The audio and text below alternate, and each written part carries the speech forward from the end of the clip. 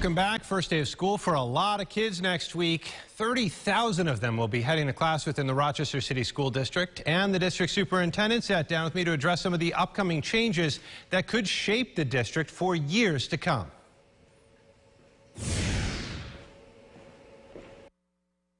What's the message that you're sending out to students and parents?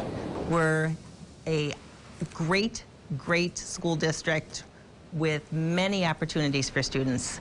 We've worked very hard this summer, as you know, with a number of schools that are coming back online, so we're excited about those openings. We also have a large number of community schools this year that have lots of partnerships with community agencies. What's your reaction to the possibility that more schools may be put under a receivership in the district? Well, while we would choose not to be in receivership, and we certainly do everything we can to make sure that we are not in receivership, that designation actually provides us a platform to go in and make some substantive changes to the curriculum. When you look at all the charter schools and now the distinguished educator, is there a feeling within the administration that perhaps there's less control of the district?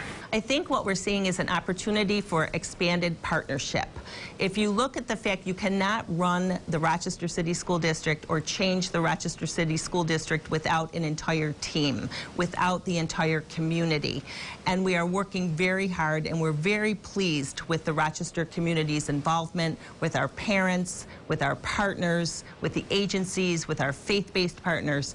But having fresh eyes and having an opportunity to have those that have experience in other urban districts come in and just give us feedback, we see that as a benefit and very helpful.